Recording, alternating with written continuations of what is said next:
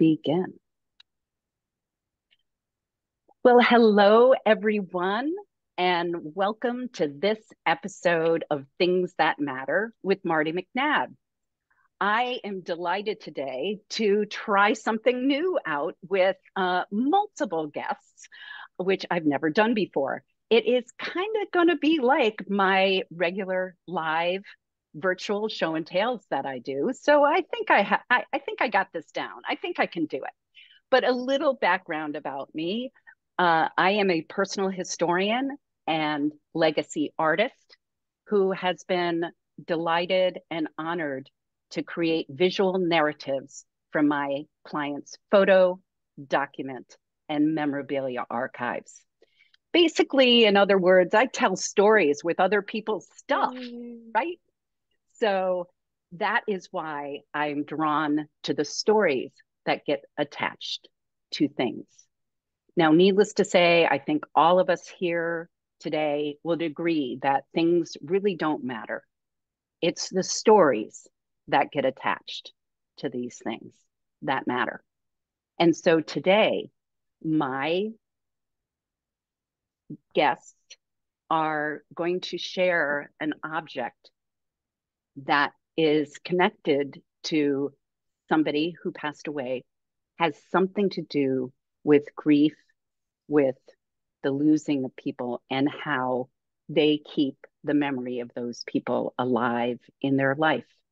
So, needless to say, that is why I chose the theme past and present. So, people who passed away, the things they leave, keep a little bit of them with it and keep us connected to them. So, today, I'm delighted. The reason why we're doing this a little different than usual is because these wonderful humans are going to be hosting a very special event in February. We'll talk a little bit more about specifically about that at the end of the program. But this is all a event, a day-long event to help people deal with grief in their life. So they will tell more about that at the end. But right now, we are doing typical show and tell. So, and I am going to invite our first show and teller while the rest of us look and listen, or just listen if it's just on podcast, to our the first guest, Craig Addy. Thanks, Take it Marty. away. Yeah, so my object is this sculpture. It's a bronze sculpture, and it's made by my brother. And my brother Brian passed away in 2016, very suddenly and unexpectedly. He wasn't even 60 yet. And this sculpture is so important to me, not just because it reminds me of him, but this sculpture let me recreate the story of my brother. When my brother died, there was a lot of talk in the extended family that, he was a person who had a lot of problems. His life never really came to what it could have been. He had issues with drugs and all kinds of things. And for whatever reason, I chose to take pictures of all of his artwork, all of his sculptures and his paintings and his drawings. And when I created all that artwork and put it into a book, I got the incredible gift and accomplishments that he had made in the world. And so it literally shifted who my brother was for me. So that's my story. Oh, Craig, thank you so much. I learned more about you and your brother through the thing you keep. Thank you so much. And with that, I think Karen is going to be our next story sharer. Take it away.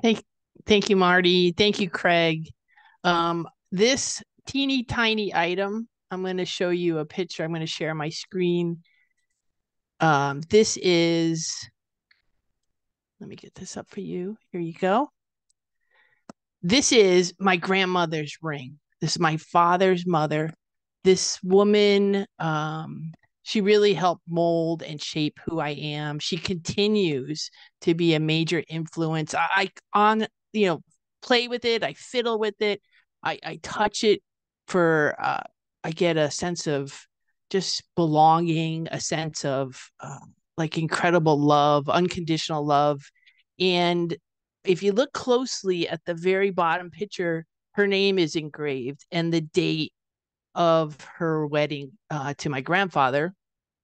And I got this ring after my aunt, her daughter, passed away. So it's kind of become this generational keepsake. And I'm just so honored to be the current owner. And I look forward to, who gets it next and to continue to tell the stories of my grandmother and this just incredible woman that she was.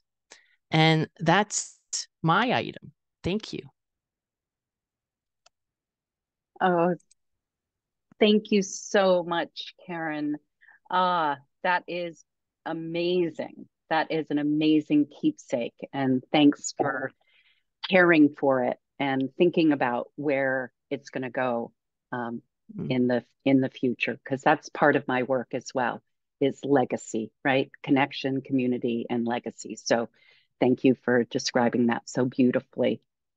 So, all right. And so I think our fabulous Peaches is going to be our next show and teller.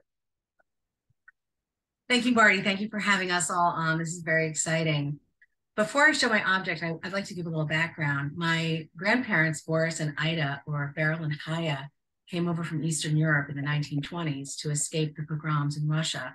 Jewish villages were being attacked and burned, and people were being killed, and they ran for their lives across Europe to gain passage to the US. When they got here, they started selling caramels on the street to make money. They cooked up sweetened condensed milk and made little caramels. And then my grandfather from there opened a fruit store, and then a grocery store, and then another grocery store, and then a women's clothing store, and then another women's clothing store. And my grandmother became a revolutionary writer for Jewish and Russian newspapers in this country. One of the things they brought with them across Europe and to us was a samovar. Oops, virtual background. How can I show? Can you see it? Yes. Okay. So this samovar, oops, how's that? Better? Better. I'll try to show the top. Oh, well, I'm not having much luck here. What if I put it in front of me? Does that help? There we go. It's in front of me. Okay. So this is a water heater to make tea. And the little coals go inside a cylinder through the samovar. And there's a spigot. The water heats up inside of it. And then you put your teapot on top after you make tea. So it keeps it hot. So I'm going to move this out of my face. So you can imagine them coming from across the world carrying this teapot with them, what was important to them about their culture and about their life back home. So I'm very moved because when they came here, they lost many, many relatives in Eastern Europe. They never saw them again. And they settled here as Americans, and they made this country what it is.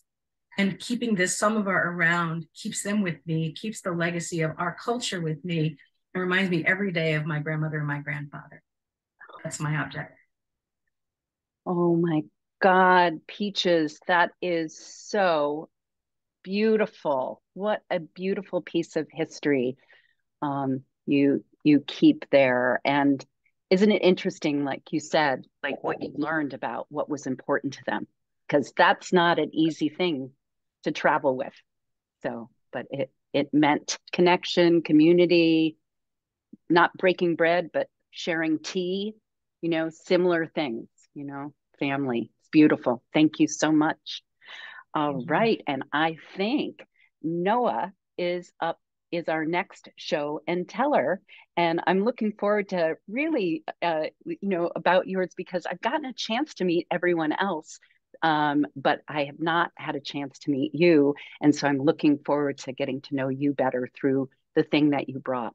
So take it away, Noah. Thank you so much, Marty. And thank you for this incredibly innovative way of doing podcasting. I imagine myself and my father back in 1994, running down the Continental Divide Trail in Pagosa Springs, Colorado, in the middle of a monsoon storm in late August, which happens in that area of the country. And we ran down into a town that has a little hot springs in a Buddhist bookstore called the Tara Mandala Bookstore, which has now become a world-renowned retreat center that was just starting when we got there. And we met a woman named Sultram Alioni, who's a Lama. She's the first American woman to become a Tibetan Lama. And we got this very special Buddhist prayer beads, which is known as a mala. It has 109 beads where you pray and give thanks. And my father gave this to me as a way of passing on the Tibetan Buddhist traditions and practices that he had converted to out of being in seminary. He was raised Methodist and became very devoted Buddhist minister. And so when he handed his Buddhist legacy to me in these beads, I keep them with me every day since he passed away 5 years ago. And they keep me connected to him, my love for him, his legacy, everything he's taught me, and the thousands of years of teachings in the Buddhist tradition.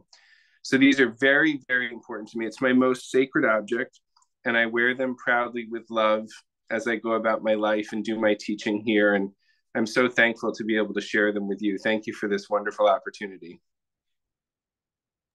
Oh, Noah, thank you. Thank you for this opportunity. I can tell just how your face lit up when you were talking about your dad and just the deep love and connection. So thank you so much for sharing that. And thank you. Yeah. And so I think Joanne is our next story sharer. So let's see, Joanne. Hello. Thank you. This is I love listening to all the stories. So my father's grandmother died January 2011, and I went to the Northeast Ohio small town that they live in for her funeral to gather. And I wanted to say it's really cold up there in January. And I'm currently now living in Savannah, Georgia, where it's really nice and warm in the winter. So going up there for the funeral was sad, but it's also really cold. But the funeral is nice. And my grandmother and I had a nice relationship. I remember her as a nice woman. She's given me lots of some fun toys that I still have today. But she wasn't the kind of grandmother that we would see all the time. We would travel once or twice a year to visit grandmas. And I remember certain things about her, like ginger ale and the game Kings Around the Corner. And then later years, as I went back to visit her without my parents, I had some really nice conversations with her.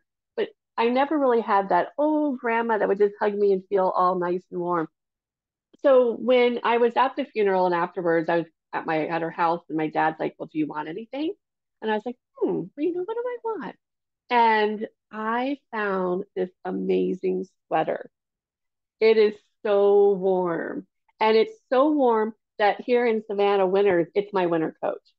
And I feel what I love about this and why I wanted to share it was this is how my grandmother's keeping me warm now. So she might not have given me the little hugs when I was a little girl, but she's giving them to me now. And the last thing I just want to share is my mother had put her name. It's kind of dirty. I haven't need to wash it. But anyway, mother put her name. So I also have my mom with it. So this sweater is, and people compliment it all the time. So I love my sweater. I love my grandma. Oh, wow. That is amazing, Joanne. So amazing. I love the fact that the whole point of show and tales is that anything and everything has a story. So we can have these pieces like Karen's piece and Peach's piece that are such family heirlooms and quote unquote have more value and everything. But realistically, it's the stories, the hugs that you're getting from your grandmother that are equally as important as it all. So I love that. Thank you so much. And Kristen, you are wrapping us up to an extent on the show and tell portion of the interview. So you can take it away. Thank you, Marty. I'm really honored to be here and to hear all of your stories. It's really inspiring and moving. So I have this is a little greeting card, and it says, sending you a smile to help pick up your day. And this is from my grandmother. Um, and I can't help but smile when I talk about her and I think about her. She is the epitome of unconditional love. She passed away in 2003. I got this card from her in 2001, right after September 11th, because she was worried about me.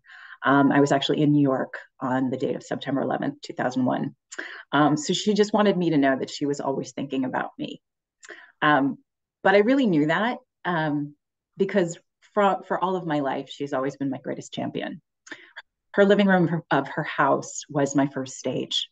And I believe it was a major contribution to how I grew up to become a professional dancer. That environment of unconditional love and the message, I believe in you, you can do anything, and shine your light, has carried me through my whole life. And I keep this on my desk in the corner where I look at it multiple times a day now, because I know she's with me. And she's always, always been my greatest support. And every time I want to smile, I just think of her. So I'm honored to share this and to share her memory. Oh. Thank you. Oh, thank you so much, Kristen. Needless to say, I was lucky enough to have you on my show and tell 9/11 edition, and you shared that. And it's just so beautiful. And as people who travel a lot and move a lot, it's really important to know that we can carry little pieces of people, like, and still keep their memory alive. So that was a perfect way to, wrap us up of the show and tell portion of past and present, how we keep the memory alive. So without further ado, I am going to invite Karen to share a bit more about what you would be in store for if you set aside the time to join them at their grief retreat in February. And because all of these wonderful people are going to be leading you through a process to heal and to celebrate the memory of a loved one lost. So please, with that, Karen, I will turn the floor over to you. Thank you, Marty. And really, thank you, everybody here. I feel I've known you for a while, and now I just feel like I know even more, and I can really see your hearts. So thank you, thank you, thank you, thank you. Yeah, so the name of this event that we're having on February 12th, 2023 is Easing Heart, a self-expression retreat for the grieving. And these individuals that you see before you will actually be leading 4 different workshops. These are creative and healing experiences designed for you to process grief and to experience the space of love and loss together. We will be doing this through art, movement, writing, and gratitude. And we're going to end the day with an amazing piano composition that will actually be designed as your own self-expression of grief. And it will be available to you at the end of the day to have as a momentum of this day. So I want to introduce, first and foremost, mostly because his last name begins with an A and he comes alphabetically, is Craig Addy. He has been an integral partner to me in creating this event. our workshop, I will lead a conversation with the participants, and Craig will take their experience and actually transform it into a piano song, a piano rendition that really just captures your experience. And it's our belief that the music actually can reach a little further, a little deeper into your heart than the words. So Craig, that's Craig Addy. Yeah. Thanks, Karen. You're welcome. Thank you. Kristen Mangione will be leading a workshop where her guided meditation and movement will take you through a space of healing and gently reassemble through this movement the broken fragments within your body that are a result of the grief and where you hold the grief. And she will actually transform those pieces into healing and unconditional love. It's actually quite remarkable. And I'm so honored to have her as part of our day. Thank you, Kristen. Thank you, Karen. Noah McIntyre, the Discover Gratitude coach, he will lead a workshop where you will be able to create the courage to be with yourself and to be able to discover new ways to care for yourself and to kind of transform the way that you can be towards the people that you have lost and love. That is Noah McIntyre, and so honored also to have you with us for the event. So thank you, Noah. The next person I'd like to introduce is Joanne Morton, the positive energy artist. Joanne will run a workshop where you will create a hanging mobile. And on this mobile will be 5 circles. And these circles will represent the gratitude and joy that you've experienced with your loved one. She will use words and images. And these circles in this mobile will be a gentle reminder to really support you through the grieving process. And that is Joanne Morton. Thank you, Joanne. So excited to have you with us. And finally is Peaches Udoma. Peaches is going to lead a workshop where she will use traditional haiku to describe your loved one. And in haiku, it's really the traditional haiku, it's really concerned with nature and the seasons. So this will allow you to celebrate, grieve, and heal through this like really ancient poetic form. She will help you to create and even contemplate how you can locate your loved ones out in nature and be surrounded by that love. And that is Peaches Udoma. And again, just so honored to have you as part of this workshop. So thank you. And Marty, that's the team. And these are the folks that will, really take care of your heart. Wonderful. So wonderful. So what a gift. What an ongoing gift that you will walk away with being transformed and recognizing that you have a powerful ability to transform grief and find help from this wonderful team here for easing hearts. And you will walk away with movement and a mobile and music and a haiku. I mean, you will walk away with such an amazing gift after this event. So during the retreat is a gift, and then you will walk away with such wonderful, wonderful things to carry with you on your grief journey. So I thank you everyone so much. I think that this was I think if somebody asked me to do this again with a whole group, I think I could pull it off again. So thank you for pushing me past my comfort zone, but that's what you're all about anyway.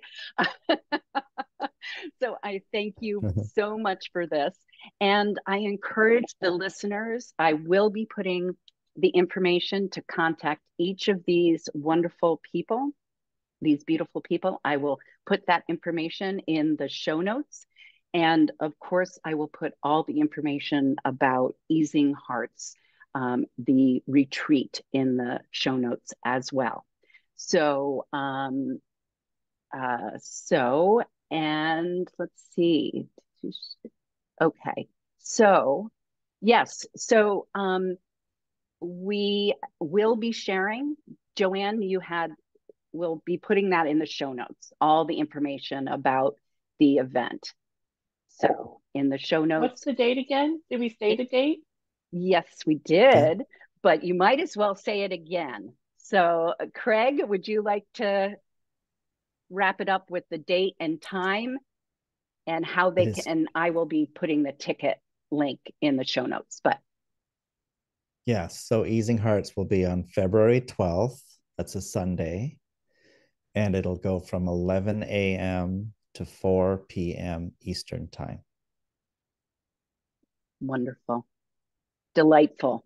I am so excited about it. This was so much fun. Like I said, it's like show and tell, my virtual events, so it shouldn't have been any different, but it did kind of make me like, what?